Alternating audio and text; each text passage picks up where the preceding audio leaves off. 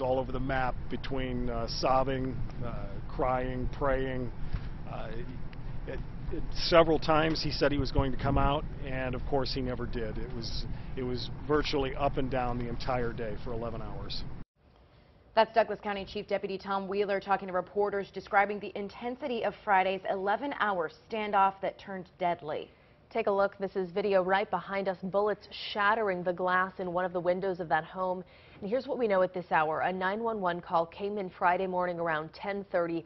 The man said his girlfriend was being held hostage at 140th in Miami. Deputies rushed to the scene and say they found 45-year-old Kenneth Clark barricaded inside, holding that woman hostage.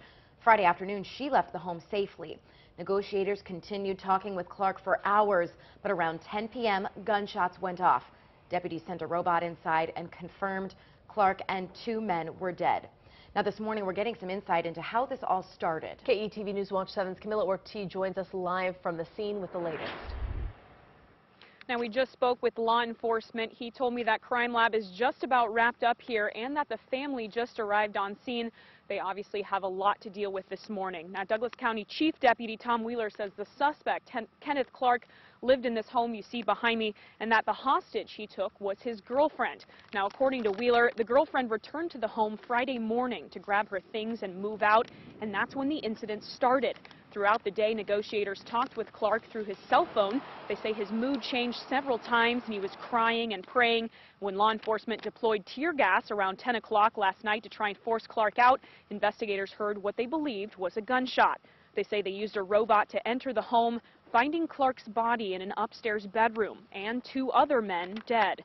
Now Wheeler credits the fact that no law enforcement were hurt in this situation, thanks in part to the work of first responders and negotiators.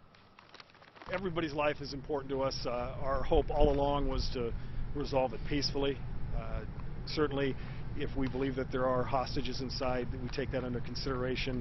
We have a hostage negotiator and tactical team that assess it minute by minute to make the best decision possible.